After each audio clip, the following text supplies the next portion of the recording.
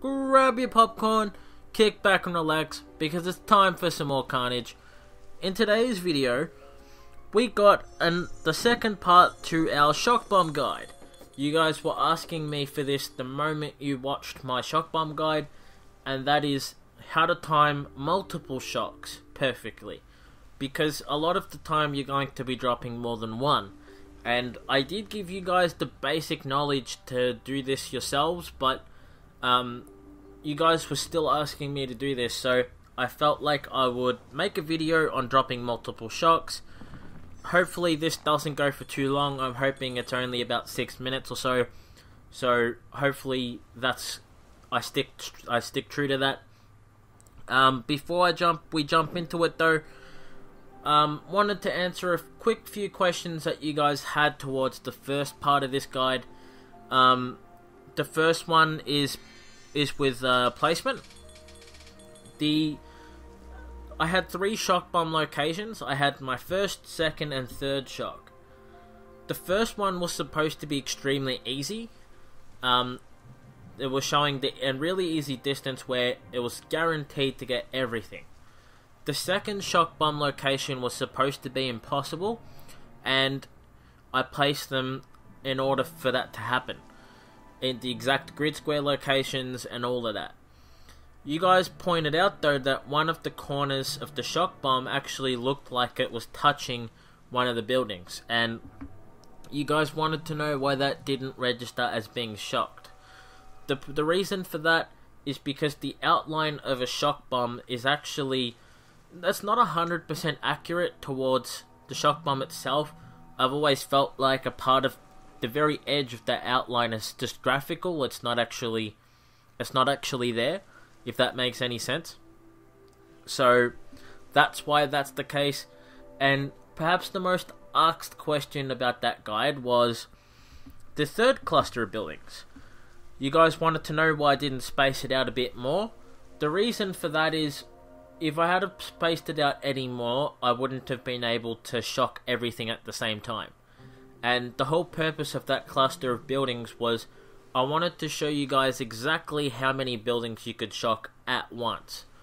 That's both vertically and horizontally and diagonally at the same time. So that means if you guys get into a situation where you want to get buildings within that range, you guys can see that. So anyway, that's all the questions answered. Now let's jump into the guide. Okay guys, so to time your shock bombs perfectly, and I have shown you guys where the timer has to be for individual shock bombs in the first part to this guide. But if you want to time a lot of shock bombs perfectly, there's a few things you need to know. The first is where that timer has to be to get each one perfect, and I gave you that information in part 1, so if you need help with that, I suggest you go back to the part 1 and watch that again. But in general, what you want to do is, you guys can see where the beach is, right?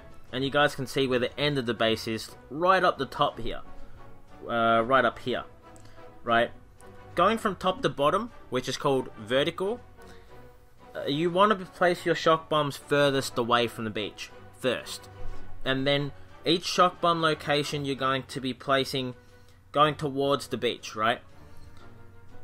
You'll notice there's spots, like say if I wanted to shock these 3 cannons on the right here near the beach, and then this shock blaster, right? Because that's horizontally in the same spot, I need to use multiple fingers to drop both of those shock bombs at the same time in order to have that perfectly timed. Whereas if I wanted to drop one shock bomb at each location, so maybe the rockets up the top, the 2 cannons next to each other underneath it, and then the shock blaster, and those were the only 3 locations I wanted to shock, I could do that with one finger, providing I was quick enough to drop it at the right time. So yeah, that's a little tip. I use 2 index fingers on both of my hands when I need to drop more than one shock at the same time. Dropping multiple shocks and getting it perfectly timed isn't something you can just jump into it and do it. You need to practice it a fair bit, especially on operations. And what I do to help practice is I have a second account here, and I literally just have lots of ice statues on it. Basically it's a turtle account is what it is, and I use it to get lots of intel so I can practice on these sort of fake operations so I can get my timing a little better. And that's really all I use it for. So let's watch this attack, and I'm going to show you guys my shock bomb locations. It's going to be this rocket up the top, the 2 cannons, and then I'm going to drop 2 horizontally, 1 on the shock blaster, 1 on the 3 cannons. And you guys can see, because I know the timing on each one, I literally go from the furthest away first, then closer towards the beach, using my 2 fingers as I need to. So we'll see how well I do this. Alright, just you seen the pink flash there for the 2 rockets, and boom. So you guys can see that the timers on these shocks, the 2 rockets, the timer on that's a little further in front. So you guys can see I dropped that a tad earlier than what I should have. But for the most part, these other 3, the timers on those are pretty much spot on. So those other 3 were timed perfectly. So yeah, so hopefully this has been helpful. I hope it's helped. Dropping multiple shocks, as I said, it's just practice, practice, practice, and getting those timers right. So hopefully this has been a good follow-up to the part 1. I know you guys were asking me to show you how to do this. Of course, there's multiple ways you'll find more comfortable. Everyone will have a different way that they'll feel more comfortable doing it. But as long as you're going from the furthest away to the closest, and you're doing it with the same sort of style as I am, it should be the same for you. It's really just about finding what fingers are going to be most comfortable for you to use, how far zoomed out you've got to be to do it, you know, all that sort of stuff. So hopefully this video's been helpful for you guys. I apologize if I rambled on a little bit more than what I should have, but hopefully this has helped at least a couple of you guys, and I'll see you in the next one.